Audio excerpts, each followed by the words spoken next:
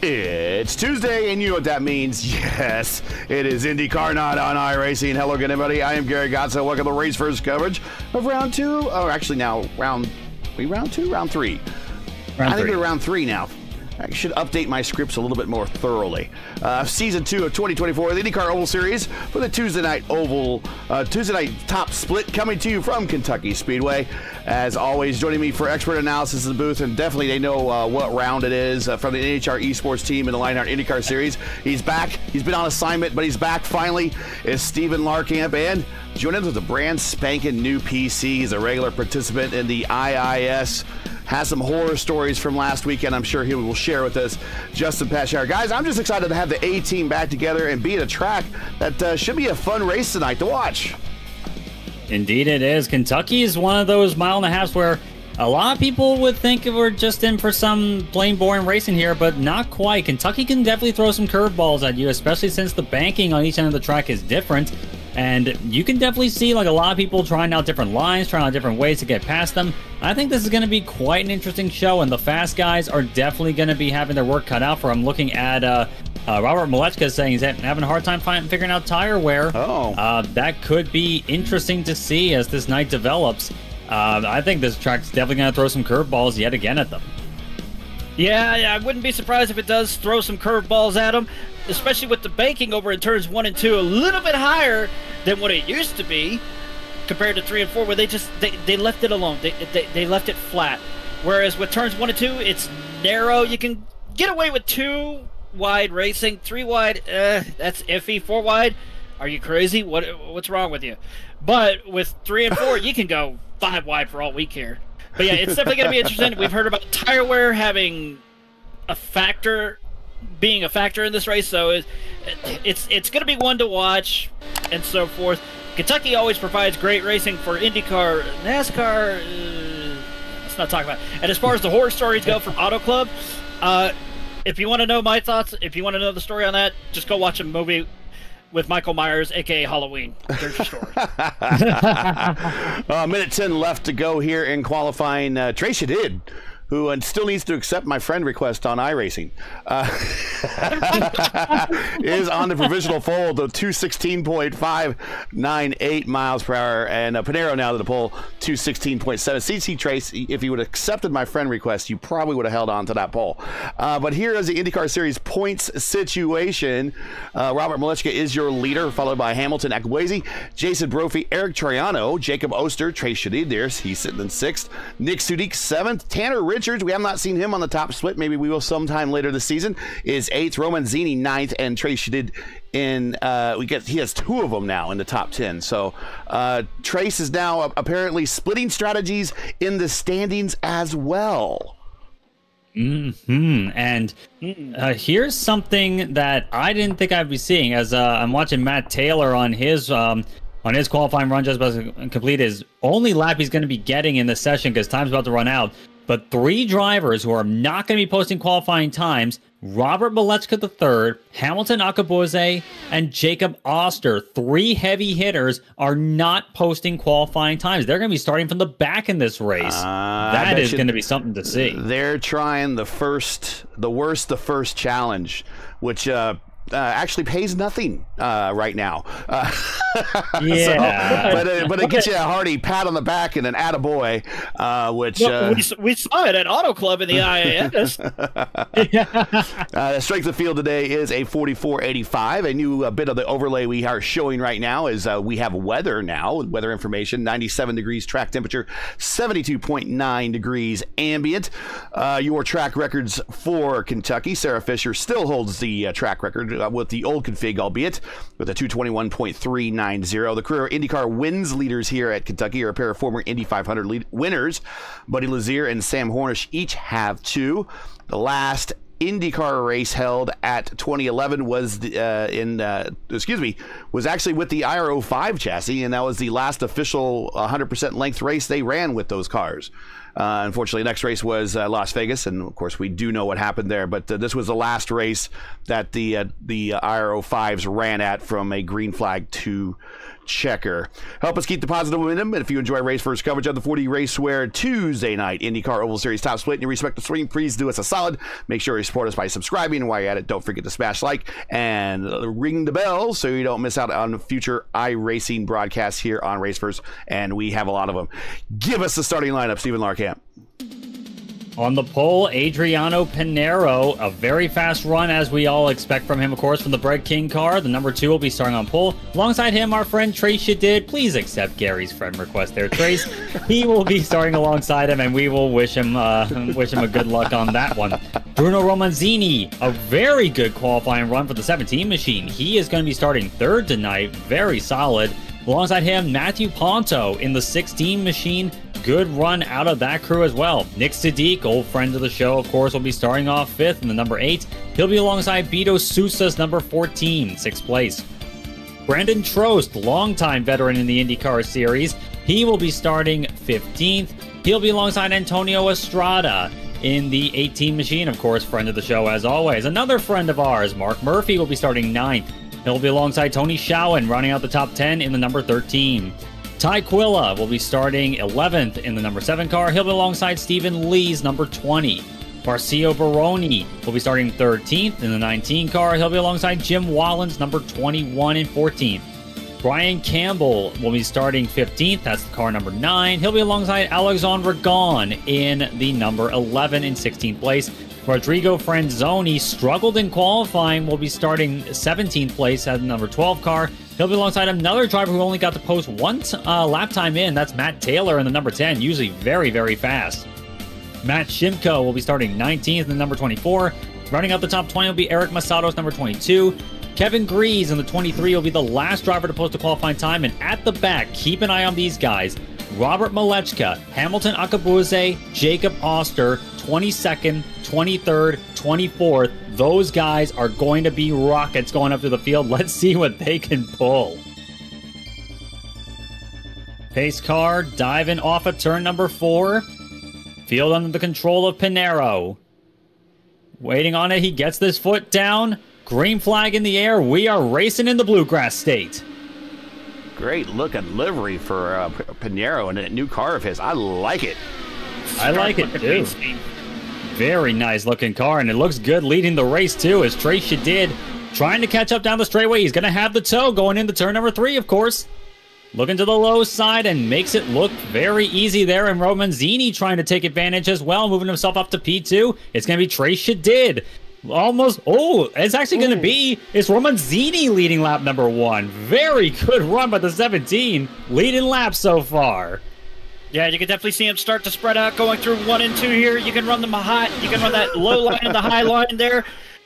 But of course, when you get down towards 3 and 4, you can kind of get away with running single file, but majority of these guys, they want to go 3, 4 wide. As you can see, 3 wide, 2 rows deep here with Trost up on the outside. A good battle here for 6th, 5th, and 4th. Ooh. But everybody else, that was close. Holy cow.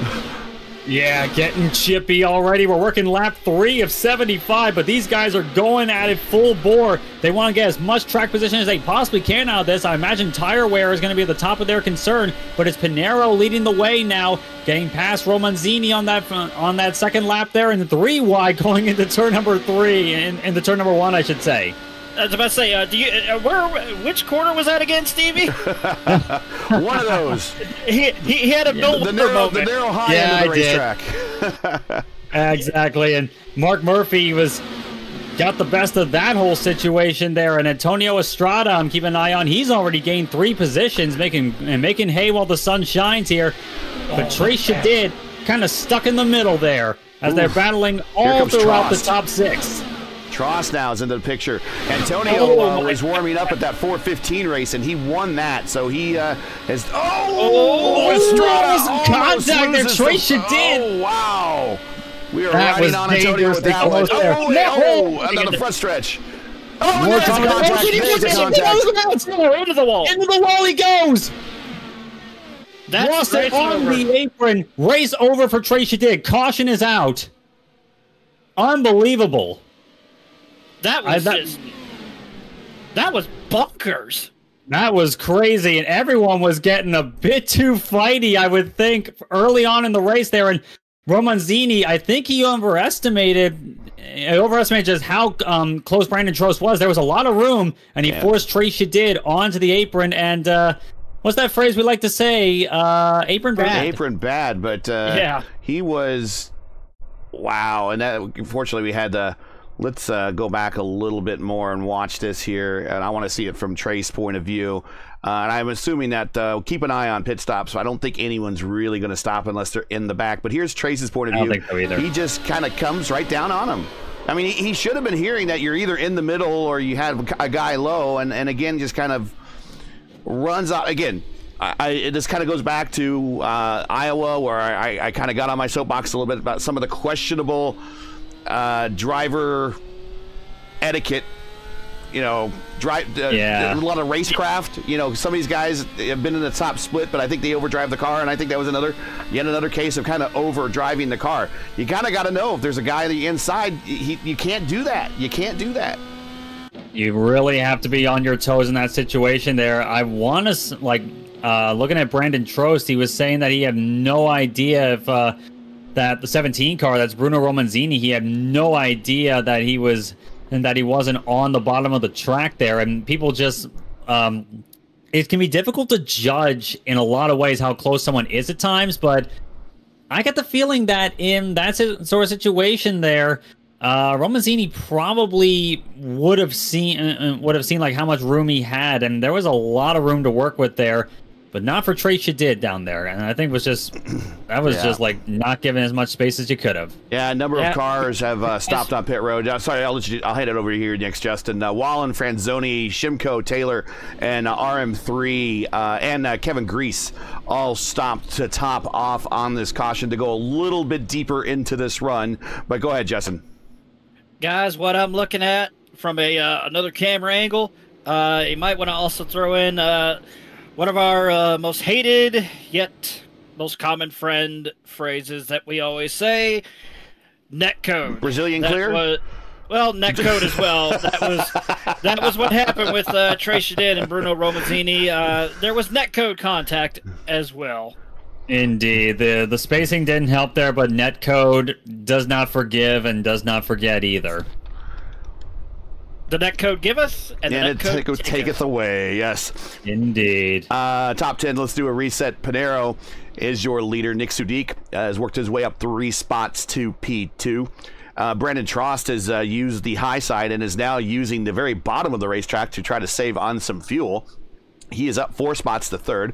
Romanzini has been up front, was involved a little bit in that first caution there. He is now 4th. Antonio Estrada, he's up 3 spots, move him to 5th. Mark Murphy up 3 spots. He is up to 6th. Beto Sousa, another one of the Bread King cars, and another one of that orange livery designs that's very similar to what Pinero has. So we got 2 cars out here with that very similar design. He is 7th. In the 14, and I would say that a little coyote orange in the 14 works in my opinion. Ty Quilla, we saw him fast all day at IIS Fontana. He has worked his way up 3 spots to 8th. Stephen Lee is in 9th, and Matthew Ponto, who's kind of started up front, fell back a little bit, is worked his way in a comfortable position in 10th. That's your top 10. I think we're getting ready to go back racing, boys. Yes, we are. Lights out on the pace car. It's going to be lap 10 we're coming to here. Everyone migrating up to that high line, starting to get bunched up here, just so if they do get the jump on them, they're not going to be able to pass on the inside. As Gary likes to say, we live in a NASCAR world with Indy cars. Right. Unfortunately true. And now Pinero gets the throttle down. Good jump right now on Nick Sadiq. Green flag in the air. I'm keeping an eye on Brandon Trost right now. He's right up on the gearbox of Nick Sadiq, trying to make something happen here down the back straightaway. And I imagine that Sadiq trying to get as much tow as he possibly can here. The draft is going to be substantial for these 3 leaders.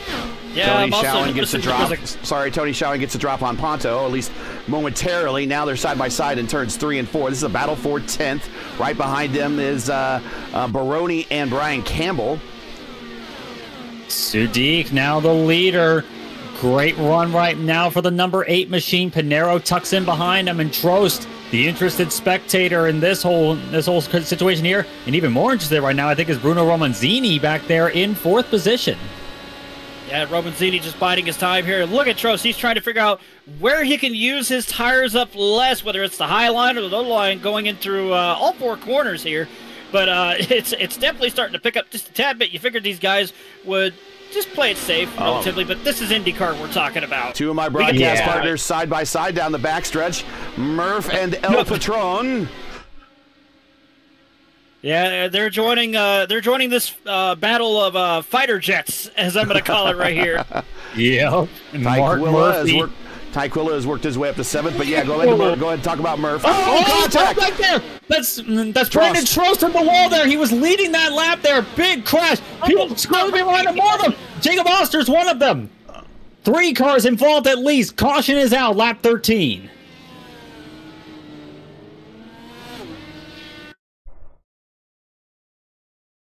What happened here, boys? And it's still happened? Yeah, still too early to pit too.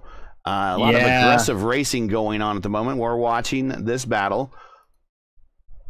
See what happened. Trost on the high side. He just turned down into him. He turned down into him. That looks to me to be the case there. Brandon Trost, a little bit of a turn down there, and maybe a bit of netcode involved, but it still would have been contact regardless, in my view. And then Jacob Oster runs into the back of Campbell, who was trying to check up on this, and they're involved. So championship implications on this one for Jacob Oster. He either gets this one audited or gets this as a drop week, unfortunately. But big wreck. The other drivers, Robert Malechka and Taylor, squeaked through. So we're back under yellow again here at Kentucky. And looking at the chat right now, Trost is not happy with Nick Sadiq, saying that Sadiq came up and made contact with him in the middle of 1 and 2. No. Yeah, that's. Yeah, I'm gonna have to double check that again, but I don't know about that. We'll try to move this forward a little bit. And Jacob Oster definitely not happy either with this whole situation. He is quite vocal on the radio right now. Okay, here he is. We're getting ready to watch it. Yeah, I'm seeing what Sadiq was. Okay, watch that patch on the inside there, and I don't see him go up. I don't either. Like, I'm watching I was keeping an eye on the seam there that would kind of mark a lane there, and he didn't really drift up all that much there. Sadiq didn't really move all that much in my view either. No, he held his line. Trost just went dead left in him. If he wants to argue with me, we can argue till the chickens come home, or the cows come home, whatever the phrase is. Well, that's what it kind of appears to me, and maybe when you get a chance to take a look at the replay, he'll think of that maybe a little bit differently. A heat of the moment does get everyone fired up.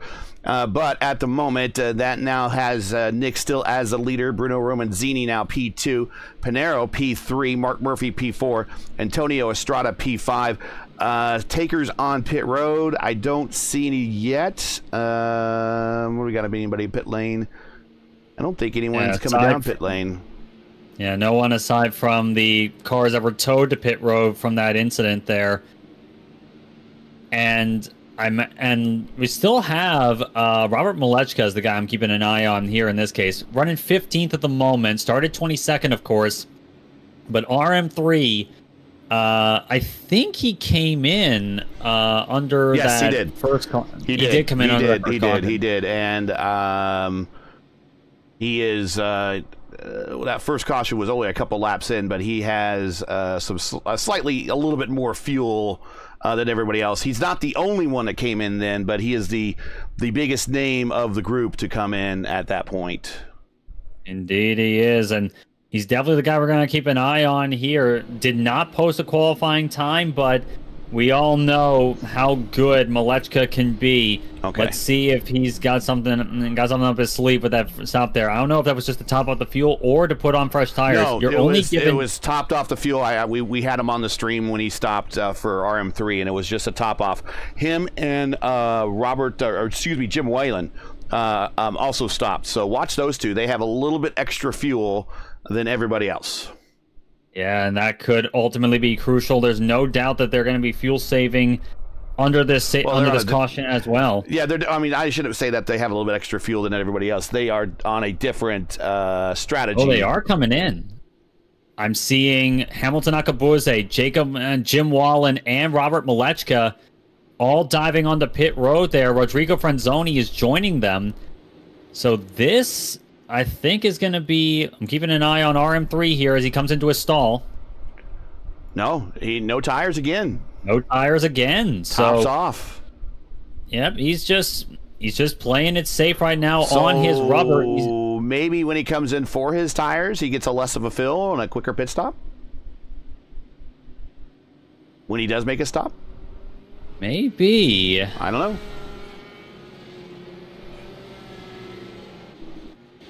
Hearing some banter there over the radio between Romancini and Nick Sadiq, the top two right now. Brandon in chat, not happy. I understand, man. I really do. I understand. We get caught up in the moment, and it is, I understand. Truly, I really understand. We totally get it, man.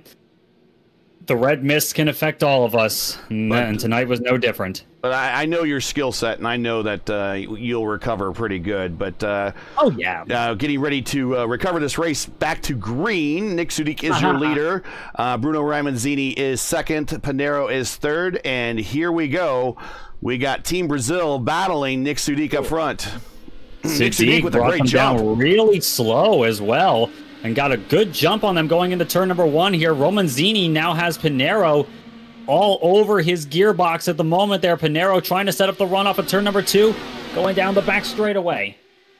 Not quite enough this time yet. Here comes Mark Murphy trying to take advantage.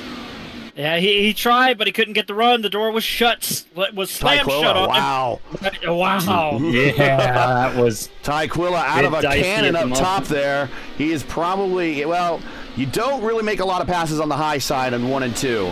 But if he continues to make that high side come in 3 and 4, he's going to make up some serious ground, starting the weave on the backstretch. Yes, he is. And he looks to the high side, clears him around the high side, does Adriano Pinero. Beautiful run there now. Now he's trying to run down Nick Sadiq. Mark Murphy seeing what he could do here. Maybe Romanzini maybe cooked his rubber a little bit, perhaps. Or did Pinero just get that big of a run? Romanzini tries to dive it down low there. He makes it work using the toe of Nick Sadiq. Sadiq wants these guys to fight. Sends it down to the bottom. He might have even clipped the apron on that one. Yeah, that was getting a bit hairy there as Murphy clears him. And Tyquilla now getting himself into the fray. Yeah, Murphy trying to make a 3 going into turn 1 and 2. Oh, here we go. Try again. Look at this. Almost 4 wide. Almost 4. Definitely 3 wide there. Pinero now trying to look to the low side of Nick Sadiq. Door wide open there for the number 2. Side by side, Pinero scored the leader. Murphy trying to stick his nose in. It gets squirrely on the apron and drips up almost into him, but everyone recovers well. This is fantastic. They're going to go 3 wide. Here we go, but the door gets shut on that battle for the lead. Hold it, Sadiq sideways into the hard. Another car involved today. I believe that was Beto Sousa. No, that was not Beto Sousa. Another wreck. Caution number 3. Lap 22 of this race. This is turning into... It's Alexandre Vergon involved. And this is turning into one of those crazy races, I would say. My goodness. My goodness. And that was a little contact between Murph and Nick. And let's see what happens. Murph, I think, washed up. And gets into... Watch those the purple gloves, hands of...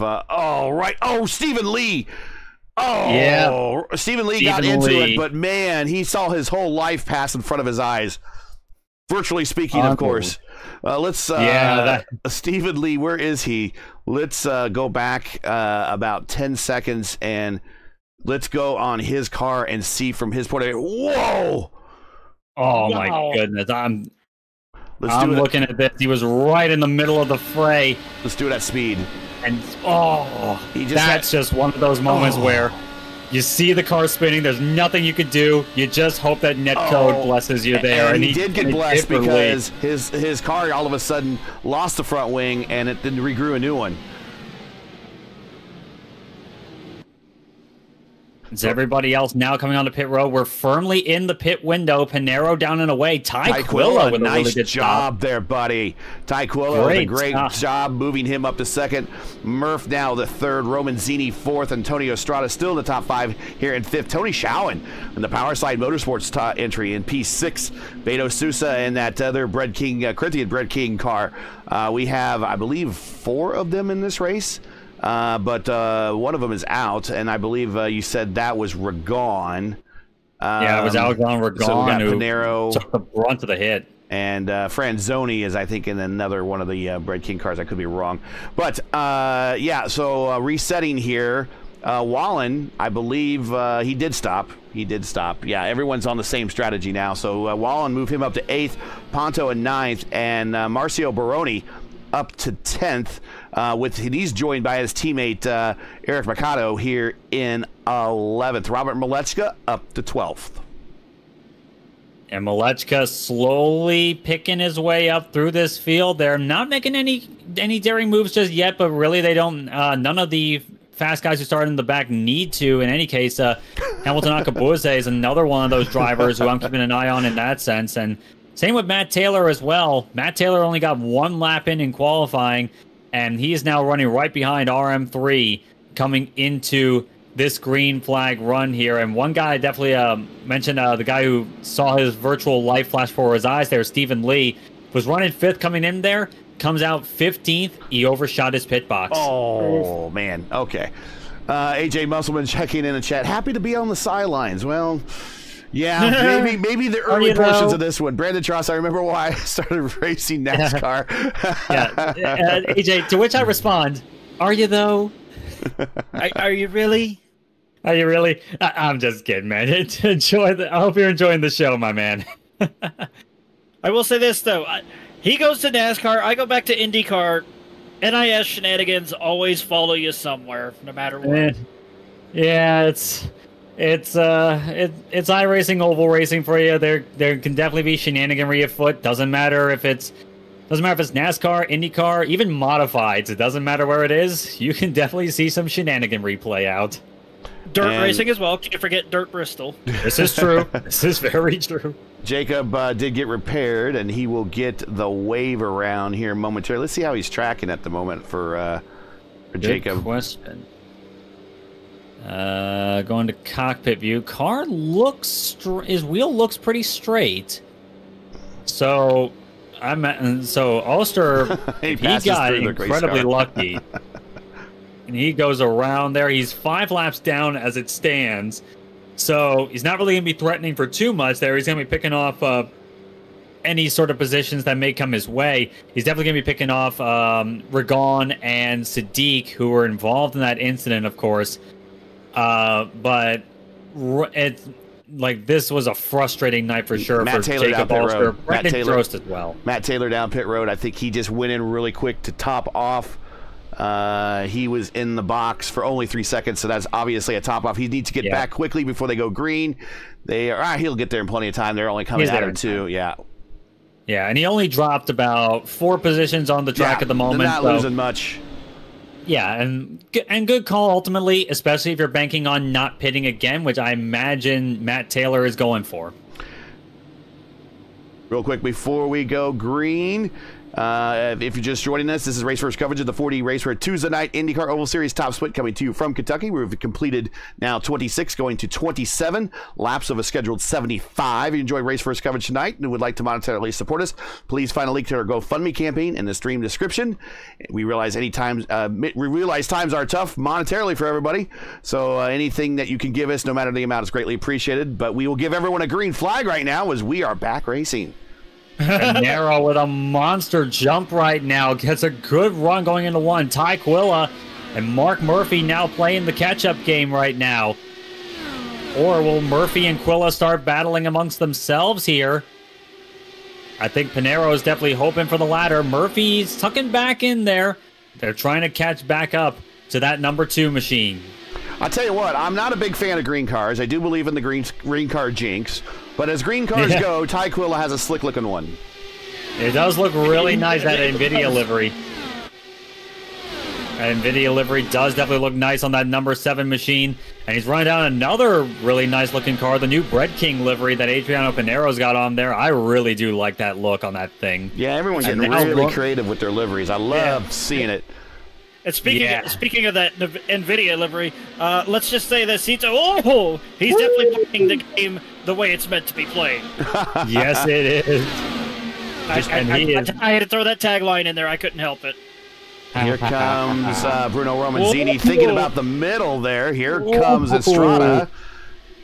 Estrada inserting himself into the situation right now. Romanzini gets dusted by him.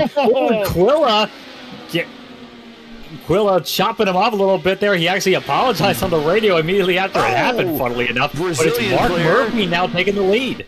Murph with the lead. But here comes El Patron, Antonio Estrada. The boss is on the march. He is right there in third, going to the bottom. He's going to block Romanzini, give him some dirty air. Meanwhile, Murphy's going to try to cross over, get to the bottom of Pinero at the line. Murphy has it, and he's going to be followed through by Antonio. Antonio, I think it was maybe going to try to take a run at him on a pass, but wisely stays behind. So Murph and the boss, P1, P2, and they're side by side, going down the backstretch, going into 3. What a move. 2 wide, 3 rows deep. Well, yeah, 2 wide, 3 rows deep still. And now it's Antonio Estrada leading the way right now. Beautiful move so far. He's actually on the apron in the middle of the tri-oval. He has been practicing. I watched him during the 415 race earlier today, and he's been practicing that. And out of a cannon, here comes the Bread King car.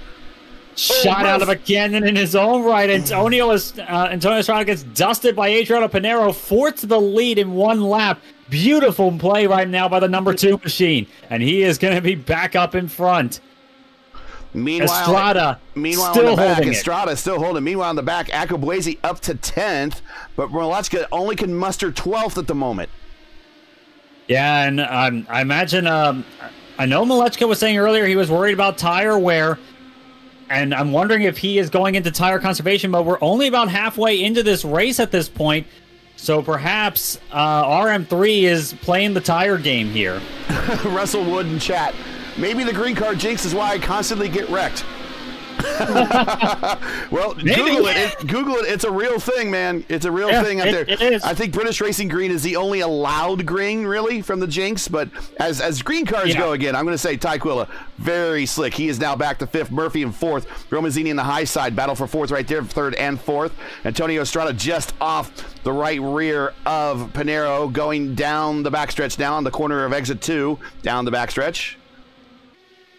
In terms of the green scheme jinx, one person could technically get away with that because they won a championship with it, even though it was in NASCAR. Bobby Labonte. This is true. Well,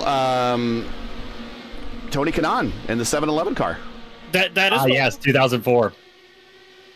And whoa, Mark Murphy once again playing it tough with an old friend of the show, 2 old friends of the show, having a good little tussle right now. But it's still a very close fight here, and this is what I was saying earlier, that Kentucky is definitely not one of those tracks where a guy with clean air is just going to be taking off and running away with the show. We're seeing a proper show tonight. And I want to give a shout-out to Tony Schoen in that power slide entry. He has worked his way now up 4 spots to 6th, and he is right in this battle. Guys, I'm looking at 10th place right now. It's between Stephen Lee and Hamilton Akabuezi. These 2 are battling side by side a little too hard there. But it seems like Akabuezi is doing everything that he can to try and, he's making moves when he feels it's the proper time. Yeah, and Akabuezi, one of those guys like Robert Malechka, is definitely a very smart driver, very talented driver as well. And he is just going to be playing the sensible dirty air. Yeah, dirty air is a big factor here.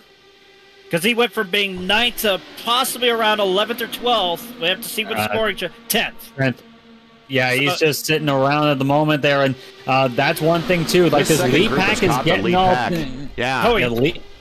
Lead pack is creating a huge bit of dirty air at the moment there. It's hard to pick a spot where you're going to find any sort of clean air to go over the wings, and that's the situation that Nakabuze and Malechka are finding themselves in at the moment.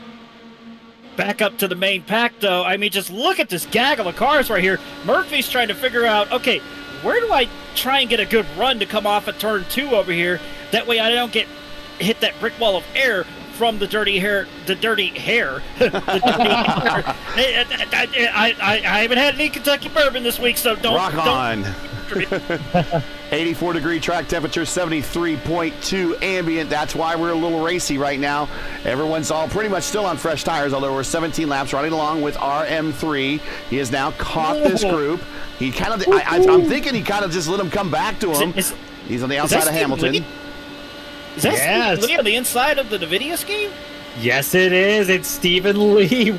He just pulled a monster move. No doubt about that. He is up to 5th once more. The 20 car is on a tear. He had himself some good moments in the IAS race at Fontana as well. So I heard. Yeah. Yeah, and Lee definitely having one of those flashes of brilliance at the moment. He's always been good. And let's see if he can really shine tonight. We're in a field of good drivers. Let's see if what he can pull here tonight. 18 cars in the lead lap, 19 still running. Last car running is Jacob Oster, who was involved in that one of the earlier cautions, but he is still making laps and going to try to get some valuable points here. But 20th on down as Ragon, Sudik, Trost, Campbell, and Shadid. They are the bottom of the standings at the moment. But up front, Estrada and Pinero continuing to slug it out. And also keeping an eye, look who's just about to firmly join this lead pack. It's Hamilton Nakabuze in the number 3. He is latching himself onto the tail of this pack here, and he's going to be looking at this with great anticipation. Well, goes right behind him, and look who's right behind them. You got Robert Malechka, and then shooting up the middle here in this 3-wide battle, Matt Taylor. Oh, Taylor, there it goes! Big wreck! Whalen and Taylor. I believe it was Whalen and Taylor. Whalen way up high there in the wall there. They're keeping it green for the moment, and Matt Taylor is also involved in it too. You were right. Both those cars are busted up at the moment. What has happened to them? Well, I think Taylor tried to go up the middle, and the door kind of closed on him. Ponto and Whalen just kind of start coming together as they're setting up for the corner, and I think Whalen might have came up a little into Matt. Didn't know that Matt was going to shoot the center, and that's where Matt. But that's one of the risks that happen when you shoot the center. Yep, I was looking over where the booth. Our booth is literally right next door to race control. I'm looking over. I'm looking at, and it's Barnhart, and I'm going, "What the heck? Why was it yellow?" He just looks at me and shrugs his shoulders. Yeah, or it's the guy that was in the flag stand for the NASCAR race at Dover I was at a couple of years back, where I was wondering if the guy didn't realize there was actual rain on the track. We have a virtual Barnhart that we have to deal with. Unfortunately. Pinero, I think, started to make a little. That was a block. That was a reaction to what Antonio was doing. Yeah, that was a choppy move for sure, but look who's taking advantage of all this fighting at the moment. Robert Malechka up to 7th. Look at this. Yeah, these guys need to really quickly audit what's around them and say and find out what's behind them and decide that are they going to continue to battle this out, which only benefits RM3, or are they going to start getting in line and start trying to get some single file racing done? Because all this racing side by side does is just opening the door for Robert to make the worst from first challenge a real thing today. Yeah, pretty much, yeah, and he's already up to 5th at the moment, and now he's going to take Romanzini around the outside. Romanzini is like he's standing still. Oh, beautifully done, Robert Malechka, doing what we expected of him late in the going. We've got 25 laps to go next time around, and now one of the heavy hitters who started in the back is now inserting himself into the fight for the win. He was, but look, he hit that dirt. Like I said before, he hit the full of air. Romanzini tried to get the run. He also hit the brick wall of air. So the brick wall of air is literally just shifting to who it thinks, nope, yeah, you stay back there for a bit.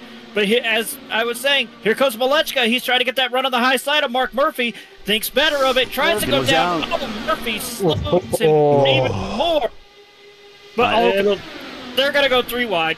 Okay, so we got a pack of 11 cars now. The pack of 11 cars in this lead pack.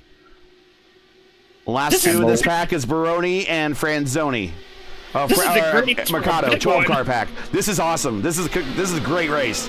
Oh, this is fantastic. It's fantastic. But it's also, like I said, it's ingredients for a massive wreck if one wrong move happens. But right now, it's putting on the best. I saw Malechka. He's taking a big lunge into turn number 3. Hits the dirty air of Adriano Pinero, and now Estrada gets back around him on the outside once again. I think Malechka does lead him over the line there, not by too much.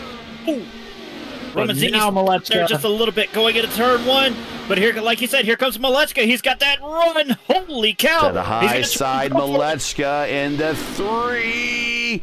He's going to get the high side of the work. He's going to cross. He's going to cross. He's going to cross Pinero. He gets underneath him. Pinero wasn't expecting it. Now we have a change for the lead. RM3 to the lead. Great move. I don't think Pinero was expecting it, and he really wasn't in a position to protect it. And he does a Brazilian clear right in front of Antonio. You were talking about racecraft earlier. We definitely saw that out of RM3 just now, and these guys were left dumbfounded by it. But Pinero not taking it lying down as we expected. Coming off of 4. Around the high side. Look at this. Look at this battle here. Across the line. About 3/100ths of a second at the stripe. Get in there, Justin. Get in there. What was it that was said in the movie Rush? And he sold him a dummy. Yeah, he did sell him a dummy there. And Estrada trying to peek on the low side once more. Murphy and Estrada, what can they do about this? We got almost four lanes of 2x2 going into turn 1. Like I said, that NASCAR here in Kentucky was hit and miss. IndyCar, we always put on the best damn show you could ever imagine. Oh, and here comes Hamilton Acapulco on the inside. They're going to go 3 wide going into turn number 3 with Mark Murphy on the outside, Ty Quillo in the middle, and Hamilton Acapulco on the inside coming up at 4. Murphy with a rocket launch on the outside there, but Hamilton Acapulco now starting to get himself into the game here. I was wondering if we were going to see that late on in the race, but no doubt about it, that number 3 car smells an opportunity for a victory. Oh, he's going to force it. 3 wide. Mark's forcing it 3 wide. On the top, but that's going to give Mark a big run on Pinero, and he'll get the position. He clears it. So now we have RM3 up front, AK3 at P2, and Murph in P3. And Adriano 4 wide. Pinero is in 4th. Here comes El Patron. Antonio Estrada on the bottom. He's not done with this battle yet. No, he is not. And Acapulco now trying to take the fight to Malechka around the outside. Can he get the launch on him? Can he do it? I think he's got it. He does this time around, and look at Pinero taking it 3 wide. 3 wide, still side by side in there. Well, it was 3 wide. Now it's back down to 2 wide. Pinero looking for any sort of gap he can get up on that high side. Mark Murphy got himself clear of Tony. Was that Tony Showen now getting himself into the game here? Yeah, there's Tony Showen right underneath him. Don't count out Ty Quillo, though. He's on the inside of Mark Murphy. Don't count out any of these guys, really. Oh, that's tight going into 1. Oh, it is. Oh, still holding it by inches there. We're riding with Murph right now. Murph had to really roll out of it on the high side in 3 and 4 last time. That's what cost him nearly 2 positions. Definitely 1. Here he is. There's a Pinero. He probably could have cut down and gone underneath Pinero like we saw RM3 did. Probably so, but he cleared Tony Showen with that move there, does Mark Murphy.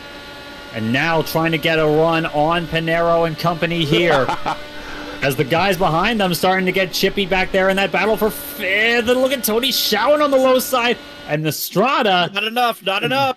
Not quite enough. Yeah, we're getting close to 10 laps to go. It's getting that time where the haymakers literally start getting thrown out, as we can see in the battle for the lead here between Robert Malechka and Hamilton Acapulco. But here comes Adriano Pinero. They're going to go 3 wide again, going into turn number 3 with 2x2 and maybe more 2x2. No, single file as they come off of turn 4. And Acapulco getting the better of that particular little tussle there as Pinero trying to make that high line work as much as he can right now. But all this is right now bringing those cars behind them back into the fray. Antonio Estrada, Mark Murphy, Ty Quilla, Tony Schowen, they are all lining up for a chance as we're getting to close to 10 laps to go. It'll be 12 this time by. GDR Sports page in chat says pack racing is dangerous. Well, thankfully it's all virtual. Nick Sudik says tire wear might come into play here soon. I believe that wholeheartedly. And they're throwing haymakers that we also see. That we have not seen a fight like this at the front in a very long time in the IndyCar Oval Series. This is fantastic. 6/1000ths of a second was the margin between Akabuze and Malechka on that last lap. This time by 5/1000ths. Unbelievable stuff we're seeing at Kentucky Speedway. This track never disappoints. Oh, contact! That's Pinero and Estrada. Pinero in the wall hard. He is well and truly done. Estrada has a broken nose. Caution is out. 10 laps to go this time. Wow! Oh. Here we go. We're watching. We're riding along with Adriano here on replay, and he has Estrada to his inside. Yeah, that's a wash up there. Nothing more you can do. Yeah, that was just. Yeah, Estrada just washed up a tiny bit. He got understeer from the dirty air behind Robert Molesca and Hamilton Akabueze. Nothing more you can do on that one. Yeah, that was just a rough racing incident there, sadly. Especially with the sun coming out from behind the clouds, it's going to warm up that track and it's going to get it just a little bit slick, a little bit greasy. Oh yeah, it is. He's starting to get. He doesn't really. He wasn't given much room. He does come up a little bit, but they're corner on corner exit. So I was watching that patch line again, and he stayed right on it. Now, whether his car is damaged or it's snapped back into place, let's give you your weather information is on the screen. Everybody can see that. 92 degrees track temperature, so it is getting hotter. 73.1 degrees now. Let's see. Are there any takers to pit road, anything like that? I see a few. Yeah. Ty Quilla is the lead of those cars coming onto pit road, in fact. And a whole bunch of the guys towards the back of the top 10 are in as well. So going for the last set of tires that they had available, this is going to be really interesting to see because Malechka and Akabuze, like all the leaders staying out here have older rubber. I'm wondering how big of an effect that's going to have on Ty Quilla. Yeah, let's give everyone the rule set real quick, just in case you aren't aware. The IndyCar Oval Series, formerly known as the IndyCar Fixed Series, it is, of course, fixed setup, and you get 3 sets of tires. 1 set on your car, 2 in the pits. So most everyone just went for their last set here for this last bit of dash. But in the meantime, Robert Molesca, Hamilton Akabueze, Mark Murphy, Tony Schowen, and Bruno Romanzini are staying out on 43-lap old tires. Also out there and moved up due to track position, Kevin Grease. Let's give him a shout out here. He is in the Grease man. He is in 6th spot. He is in that plain black wrapper right there. He is up 15 spots. So a lot of the guys that started in the back have made their way up front. Keep note of that because those guys are now putting themselves in a position to shoot it out at the end here. The first car off the pit road we are showing, and you mentioned that in the broadcast here, is Ty Quilla. And there he is right there in 7th with brand spanking new tires. This is going to be fun. This is going to be, yeah. One other thing to also remember, not just tires these guys were going for. Antonio Estrada had to go and get a new nose cone as well. Yes, that's true. And he is back out on track there as Antonio Estrada. And talking about the contact they had and that Estrada had there with Pinero. Pinero in the chat there taking the blame for that one. He said that may have been his fault. So it seems like it's disappointing for sure, especially for Pinero being in a position to win this race.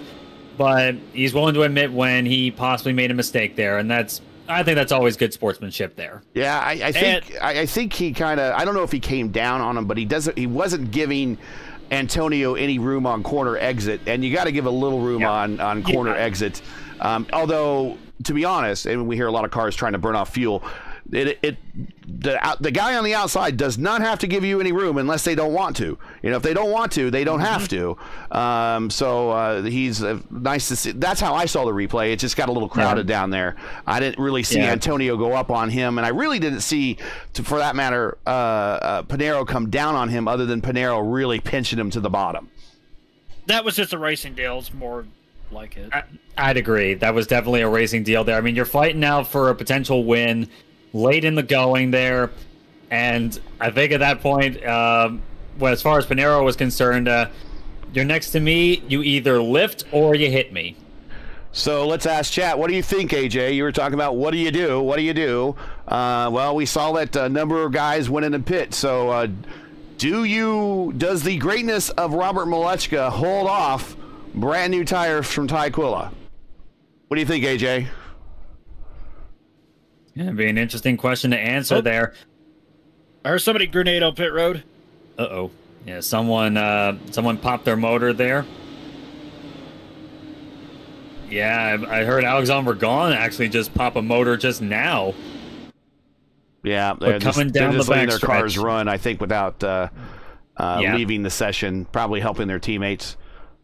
Yeah, you could just trash the motor when it's done anyway. Sure. But now, lights out on the pace car. It's going to be 6 laps to go. Malechka, Akabuze, Murphy, Schoen, Romanzini, Kevin Grease keeping an eye on Ty Quilla, of course, back there in 7th. What can he do? But this is going to be fun. Going back to green on lap 69. Very nice. It's going to be chaos. Oh, this is going to be a very nice finish indeed. As we're waiting on Malechka, green flag in the air. Can he hold his own here? We'll see. It's going to be interesting. Yep, running down on the apron there. Going into turn number 1. Akabuze, the guy I'm keeping an eye on at the moment. Malechka got a great jump at the moment here. 2 cars past Grease. Quilla is now passed. He's bringing Rodrigo Franzoni with him. Yes.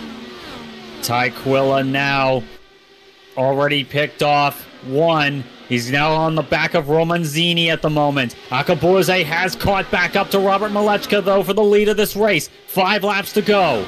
Don't count out Mark Murphy, though. He's moving his line, adjusting, getting that run built up to try and get around Hamilton. Akabuze, I don't think it's going to be enough. He's going to have to try it again with a little bit of help from Tony Schoen behind him. Quilla underneath Schoen. Quilla underneath Romanzini. Quilla clears. Still has time. 4 to go. 3 wide in turns 1 and 2. Watching from Ty Quilla's point of view. They're going to go 4 wide down the backstretch. That's real smart. Trying to anyway is Tony Schoen at the moment, but Akabuze really looking for any way to get a launch on him. It was 8 1,000s at the stripe this time. Akabuze's going to lead that lap. 3 more. Mark Murphy now to the high side. 3 wide once more in 1 and 2. Quilla. Here we go. Franzoni. Ty Quilla. Ty Quilla is here. The tires are working out really well for him at the moment as he looks to the low side. Yeah, but he stalled out on that run going into turn 3. He's going to try and have to make another attempt at it. It's closing in. We got at least 2 or so laps to go. There we go. 3 wide. I don't think high side in turn 1 and 2 is the way to go. Oh my goodness. Wide. Look at Franzoni. Rodrigo Franzoni on the low side. Here comes Stephen Lee as well. This is going to be quite the fight. Last lap. White flag in the air. Gonna try and make it 4 wide. 4 wide on the apron there as they head into turn 1 for the last time. Malechka leading the way. Akabuze doing everything he can. He needs as big a run as he could possibly get. Quilla's there. Ty Quilla now. He's trying to get himself into the situation here. Not quite enough. Drips up high. Malechka down low. Akabuze trying to get the launch here for the photo finish. Not quite enough. Robert Malechka wins. 18 1,000ths of a second at the stripe. Malechka edges out Akabuze, and Franzoni made it 3 wide at the line. From worst to first, Robert Malechka with the strategy there, and it looks like, is that Oh, Jacob Oster! Oster takes out the winner after the checkers. Oh my goodness me! And Murphy now hits Agabueze. Oh my goodness! I mean, I know Oster was not happy about that race there, but but take a bow. Both Malechka and Akabuze, I think they both won the worst of first challenge. I mean, Malechka won the race, but Akabuze gained the same number of spots there. And there he is. There we go. And Nyquil was in there too. It's a party featuring Jack Daniels. Ladies and gentlemen, please drink responsibly. 21 means 21. I thought that was in well, that's in Tennessee. Don't forget, it's Tennessee whiskey. All right, let's take a look at the results. Your winner by 0.018 seconds over P2 is RM3. We have Hamilton Akabueze here, P2. And just missing out on getting P2 and the win actually by 0.55 of a second as Rodrigo Franzoni, Ty Quilla. And each one of those guys, first your bottom, second, and top steps to the podium, up 21, up 21, up 14. So that's 21 spots each gained for Malechka and Akabueze, and 14 for Romanzini. Ty Quilla, great run for him. It looks so close there with those new tires. Would have loved to talk to him in the interview afterwards to see his reaction of getting this podium, because I'm sure he would have been excited. But fourth for him, good, up 7 spots. Stephen Lee, one of his best finishes here on the top split in a very long time, up 7 spots, finishes 5th. Murph, I'm sure he's not going to be very happy with this, but I'm sure he'll take this top 10 home and bank it. He is 6th, up 3 spots. Tony Showen, first appearance in a long time here on the top split broadcast, up 3 spots. Antonio started 8th, finished 8th. I'm sure he wanted a little bit more. A name we didn't really talk about all day long, Matt Shimko finishes 9th. Marcio Baroni finishes 10th. Mikado, Romanzini, Sousa, Grease, and Ponto, your top 15. Pinero, this might be a drop week for him. We'll see. 16th, Oster 17th, Wallen 18th, Taylor 19th. Ragon, the Sidewinder, is in 20th. And the remainder of the field, Sudik, Trost, Campbell, and Shadid round out your 24-car field. And Stevie, to answer your question, it may be made in Tennessee, but they label it as Kentucky bourbon. Yeah. That's not sure how the purists like that, frankly. Who cares? I mean, yeah, it's good bourbon. Come on. All right, let's check chat here. What a finish! And we got Malechka and Akabueze. So let's bring up. I don't think we'll see Franzoni. I don't think he's actually in our Discord, but we'll bring up Hamilton first. Hamilton in here with in the booth with Gary and Justin and Steven. Everybody just out there throwing haymakers today. Was it exciting from your point of view as it was from our point of view?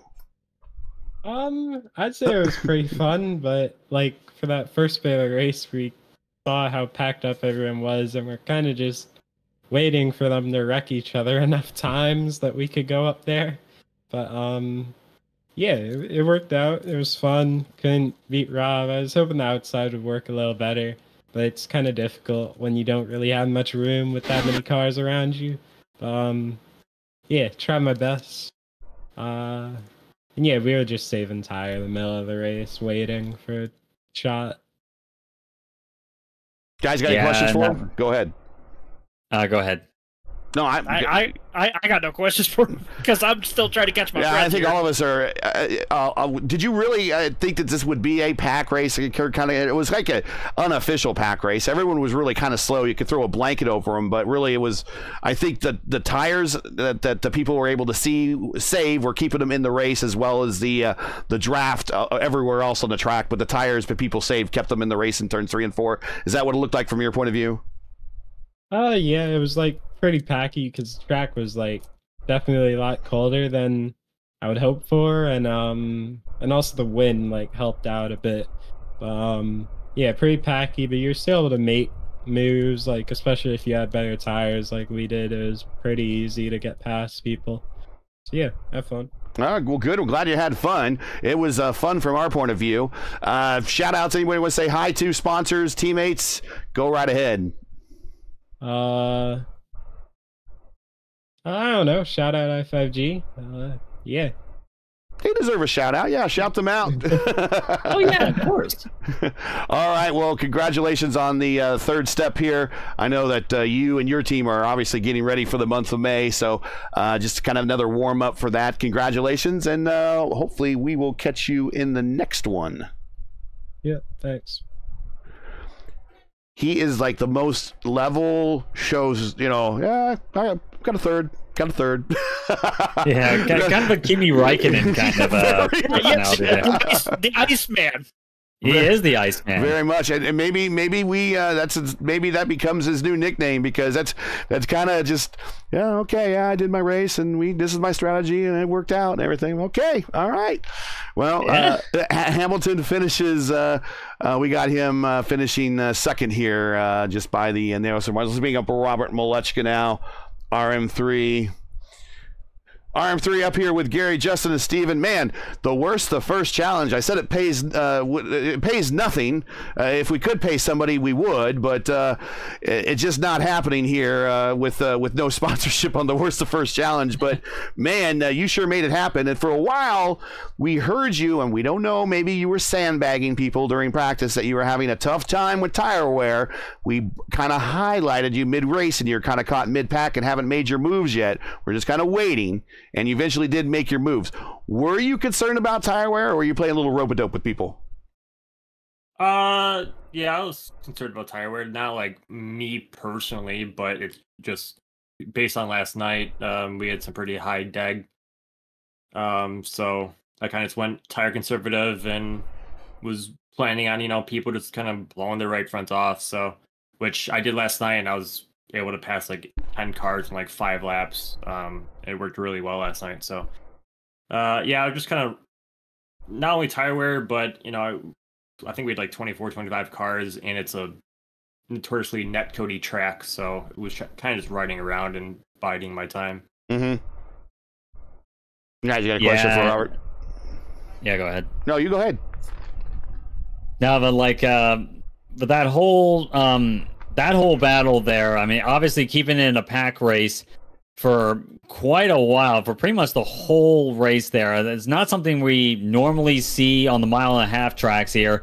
And, I mean, going off of other races you've done, it may have been something that you anticipated, but did you really expect, what did you expect of, how hairy this was? Because we saw quite a few more yellows than we would have seen normally. Yeah, I mean, I was, Colin Studick, Jacob, and Hamilton, and we were kind of all shocked at the track temp, because at least yesterday, and sounded like earlier today, that the track temp was quite a bit warmer. So, I mean, at least last night, it was packy to start, but it spread out fairly quickly to where you really had to manage the tires. But it seemed like today it just didn't really do that. I don't know if that's based on because of the yellows or what, but it was way more packy than what we expected, and I think that's the reason why you saw so many crashes as well. Track temp was only 90 degrees, so it really wasn't that much, and the ambient wasn't super hot either. Well, another week, another win. You are the points leader in the series so far. We're heading off to another oval here again next week that you're going to be good on. Your thoughts about next week, and also our recommendation is bring this setup back to this track again next time whenever it appears on the schedule. Yeah, setup seems good. I mean, we were kind of worried that the rear of the car was the front of the car was a bit too low, but there's still some solid adjustability, which is always great to see. But I believe next week's Auto Club. Mm-hmm.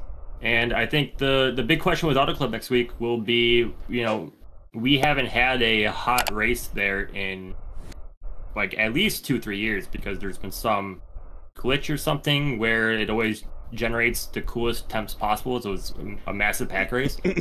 So I think next week will be very interesting to see, if do you need to manage your tires? Can you hold the white line at all? We don't really know. That's probably the biggest wild card, in my opinion, the whole season is what will Auto Club be like with a much hotter track temp than what everyone's used to. So yeah, we'll see. We saw that in the IIS. Exactly, yeah. Which, I mean, I think the fixed setup was actually really good in the hot. You couldn't run the white line at all, but it seemed it could hang on to the big boy sets. So I think we'll definitely put on a show like always. Shout outs, friends, family, whatever you want to say, man. You earned yet another opportunity here to give it out on the Top Split broadcast. Honestly, I got nothing for you guys.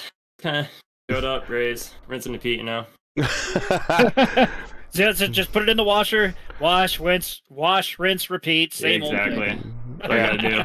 All right. Well, congratulations. Savor the win, and we'll see you at, well, we know you're good at Fontana, so we'll probably expect to be talking to you in a week or so, but we see, because, we have to run the races. If everything looked good on paper, we would run races on cardboard. So I will say this before he goes, not only is he damn good on track at Fontana, he's also one of the best photographers out there. yeah, thanks. Hey, Hopefully we can do another photo like that this or next weekend. That'd be pretty cool. Yeah, we'll see. All right, Robert, congrats. We'll catch you next week. Yeah, thank you guys. Take care. Whew. Boys. Well, first of all, it's good to have the A-team all back. And then rocking it with a new PC is Justin, and that helped out things. I hope everyone at home had as much fun as we did. I think this was a great race, and I hope to see Kentucky again back on the schedule with this setup, and hopefully similar races in the future. And if it's going to be like this in the future, maybe it's a possibility of a doubleheader when we come back to Kentucky. Who knows? But guys, starting with you, Steven, and then on to Justin to kind of close it out. Final thoughts before we close out here and then move on to Fontana. Why isn't Kentucky on the real IndyCar schedule anymore? I know this is virtual, and it was getting a little bit more hairy than you may expect there in the real world in IndyCar. But this track, if you want a track that can confirm that mile and a halves can be enjoyable to drive, enjoyable to watch, Kentucky Speedway, definitely it, especially in the IndyCars, and we saw that tonight. I think it was probably the ideal situation there. We had track temp that facilitated pack racing. Everyone was getting really aggressive, getting smart as well, but aggressive is the key word there. Especially later on in the going when we were realizing what kind of race we were in, and after a lot of the craziness started to dilate. It was crazy the whole way. But this was a fun one. This really was a good one here, and hoping Auto Club can be more of the same. It certainly is capable of it, but we'll see if Auto Club can top it. Justin. Wow, that's a little bit of what I can say. It's just wow. It's about time I got back in the booth to actually finally call these races live as they happen, and not being on the Discord app on the phone. But wow, that was one of the most exciting races that I've seen here in Kentucky. God, who knows how long. I guess I'll throw NASCAR under the bus once again. But this was so much more fun to watch. I'm almost kind of wishing I was participating in it. Oh, well, you still have all week long to do it if you need to. Oh yeah, that's a good thing. There you go.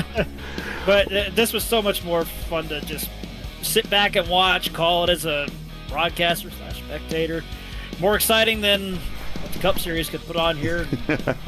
Their run that they had. Yeah, throw shade at the Cup Series a little bit. It's good. Yeah. Because I can somewhat get the right to as a former NIS racer. Yeah. I'm looking forward to seeing how the racing is going to be at Fontana next week. Like what they said there, it's weird.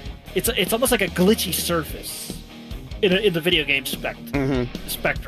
You figure it's going to be a hot as hell track, but then it goes the exact opposite way, and it's like, okay, we got to reverse engineer and really figure this out.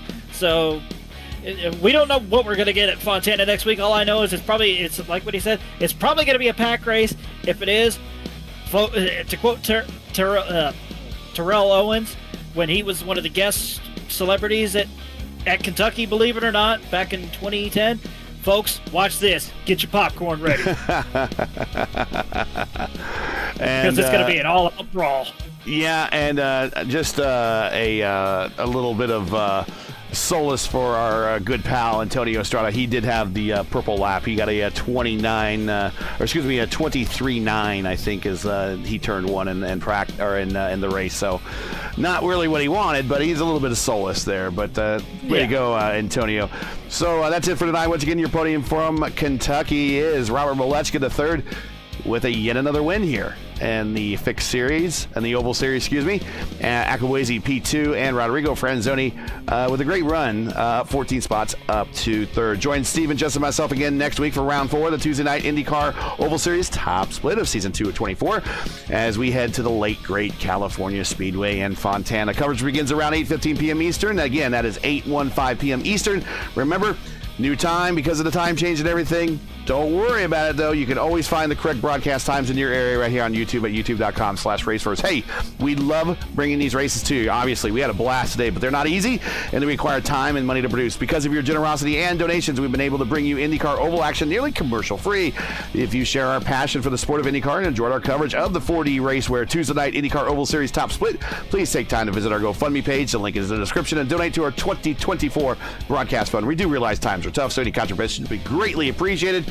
We thank you for watching and make us part of your Tuesday evenings each and every week. Now, as you know, the YouTube algorithm game is not easy, so please help support Race First with the weekly grind. Leave a comment below. Let us know you're out of tonight's race. I want to thank everyone in chat that made a comment. Really do appreciate that. And if you enjoyed tonight's coverage, support us by smashing like in the video. If you're new, click subscribe, and while you're at it, hit the bell for weekly reminders so you don't miss out more of RaceWear's other iRacing programming, including later this week, FIS at Long Beach. Me and Stevie will be there. Right, Stevie? Oh, yeah. Okay, there we go. Me and Stevie returning back to the FIS. That is later this week, 9. I believe that's going to be right about 9 o'clock, 8:55, I think is when we go live there on Thursday nights. Keep your browser set here for the most in-depth IndyCar knowledge on all of iRacing. Race First, we know what IndyCar means. Hey, Race First is Tuesday night IndyCar Oval Series top split naming rights paid for by 4D RACEWEAR. Check out their line of made-for-sim racing gloves, shoes, and apparel. Visit them today at 4DRacewear.com. Click on the link in the description today. For business inquiries, learn more about what we do here at Race First. Visit racefirst.com. Like us on Facebook or follow us on Twitter. You can follow all of our handles right here on Twitter, right at the bottom of your screen. So for Justin Larkamp, Stephen Larkamp, let me say, for Stephen Petshower and Justin Larkamp, I think I did it. Everyone at Race First, I'm Gary Gotso saying all good night and thanks for watching. And thanks to all of our men and women serving in the military and as first responders. Godspeed, God bless, and come home safe. Catch us again next week in Fontana for the next race of the 4D RACEWEAR Tuesday night IndyCar Oval Series top split. Good night.